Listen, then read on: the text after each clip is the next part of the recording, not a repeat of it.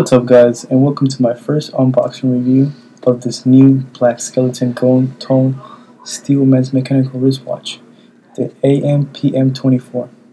I would like to start saying by welcome to my dedicated watch and unboxing channel and review channel. Any type of feedback is appreciated. To begin with, the watch number is PMW197. The box it came with is a small box, and the watch is placed on a soft dark foam, as you can see here. The brand is called CJIBA. It's a Russian brand that released this watch in 2013. I picked this one up on Amazon a few months ago for about $30. I will leave a link in the description for those who are interested in purchasing one. The price right now must have changed, give or take. The watch is a beautiful mechanical watch. It has a decent quality leather band that doesn't feel cheap.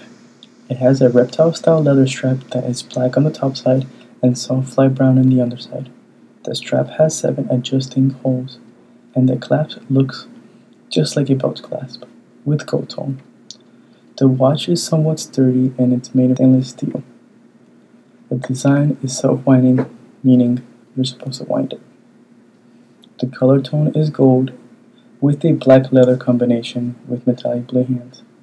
I think the skeleton design is amazing for its size of 41 diameter millimeter case. It has a glass window on the top and bottom sides.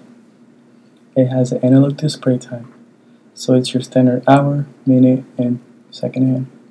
Each hand has a metallic blue hue to it, which stands out with the gold tone and the black colors in the case. On average, I have to wind it about 3 to 5 times before it starts clicking. Also, the clicking is fairly quiet compared to my other affordable watches.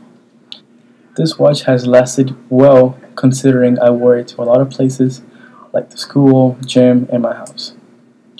Aside from the hassle of constantly winding it every few hours, once it is winded, the gear chemistry is eye candy. Unfortunately, it doesn't have a bottom gyroscope, in which I would have wanted the watch to have. Also, keep in mind that there's a lot of gears on the watch case that are there for just good decoration. But for an affordable skeleton watch price, and it's mechanical, you can't really complain. But also, the biggest and one of the few cons this watch has for me, in my opinion, it's that it's in the smaller size. For me, I prefer 43 and plus millimeter cases. But if you have a smaller wrist, this watch is perfect for you. Here's a comparison of my Imperial Armani watch, which is 43 millimeter, which has a 43 millimeter dial.